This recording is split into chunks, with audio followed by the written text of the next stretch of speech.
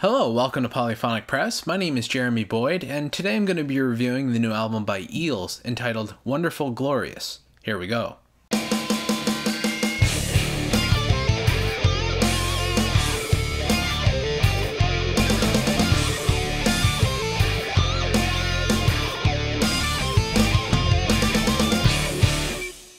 So Eels are an American alternative rock band. They've been around since about 1995, and their only consistent member is Mark Oliver Everett, better known by his stage name E. They've been very prolific since their inception in the mid-1990s and have released about 10 albums since then. And that brings us to this album entitled Wonderful Glorious. So this album starts off with a song called Bombs Away, and it's got this huge bombastic drum sound with a lot of fuzz guitars and electric pianos and things like that. The vocals are a little bit bluesy, a little bit angry, and it kind of sounds like he's singing them out of a megaphone. They're really sort of in the mid-range, and a lot of distortion on them and things like that, which really gives it a sort of an announcing kind of vibe to it. There's this weird sort of breakdown in the middle where the music stops completely, and all you really hear is like a popping of a vinyl record or something like that. The feel and the overall tone of the song changes completely, but the vocal melody kind of stays the same. It's just sort of a different feel underneath it. I like this track as an opener because it's sort of all over the place, and it really kind of makes you expect the unexpected, and really anything can happen throughout the whole album. The song Accident Prone is much more of a straightforward kind of song. It's just got two electric guitars with a little bit of organ in there for flavoring, and it's a sort of a slow ballad kind of song, and the production is very understated. There's no drums on it or anything like that. It's very minimalist, and the production kind of serves the song. It doesn't require a lot of unnecessary noises or anything like that. The most important thing is the song itself rather than the production that goes into it. He sort of lets the song speak for itself, and he doesn't require anything extra or anything like that. It's pretty powerful on its own. The song On the Ropes feels very much like an old kind of country song, with the vocal performance, the arrangement, and the sound of the electric guitars. Again, it's pretty straightforward, but it does kind of throw you a curveball because you're really not expecting a country song to come out of this album or even this band.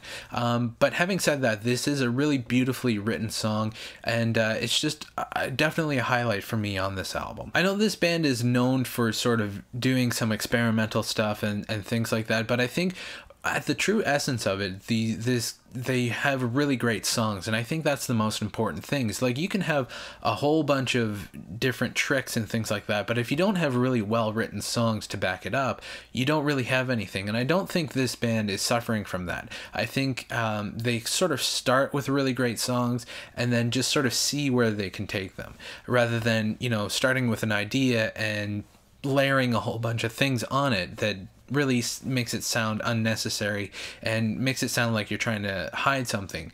At the true essence of this band is really great written songs. Getting back to the bluesy kind of garage rock feel is a song called New Alphabet, and it really is kind of dirty, and it feels like it was just slapped together in someone's garage. This is again another highlight for me because it's just a really great rock and roll song that is pretty simple on the surface, but you know, has dynamic undertones and has a lot of complications going on underneath that are really subtle, but they are there. On the surface, it's a really simple song, but underneath there's sort of complex things going on. An example of that would be like there's sort of like a string section towards the end of the song, just kind of elevates the song from being a straight ahead rock and roll song, which would have been fine on its own, but just sort of gives it a little different kind of vibe and sort of turns it in a different sort of direction than it would normally go. The album ends with the title track, Wonderful Glorious, which is a really groovy kind of song. It kind of reminds me of an old soul song or something from Motown or something like that. Not necessarily the song overall, but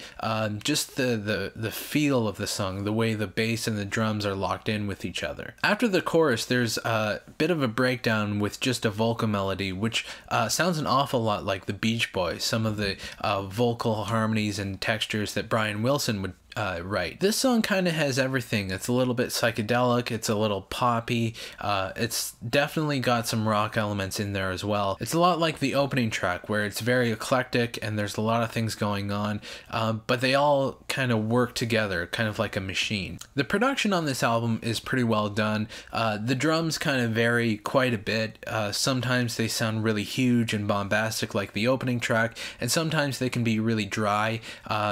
Almost sounded like they were recorded in the 70s or something like that. But the sonic texture definitely changes from song to song, and I kind of like the eclecticness of this album.